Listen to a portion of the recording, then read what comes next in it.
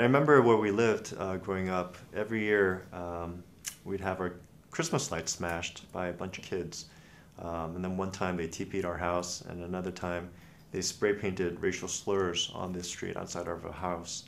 And I remember getting angry. And I wasn't so angry that I was a victim of discrimination, but I was more angry that they were so ignorant that they didn't even get the racial slurs right.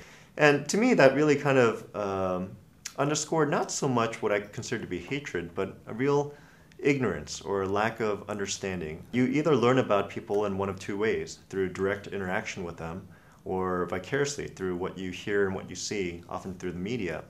For a lot of people in this country, there are still communities where there's not a lot of diversity, so you don't have that direct interaction with them.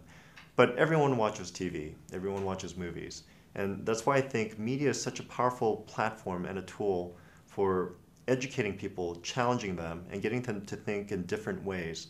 And that's why ultimately I went on Survivor. But for me, I think that's just a very small step. What I hope to see is more depictions of Asian Americans and roles that depict Asian Americans as three-dimensional people and as real Americans.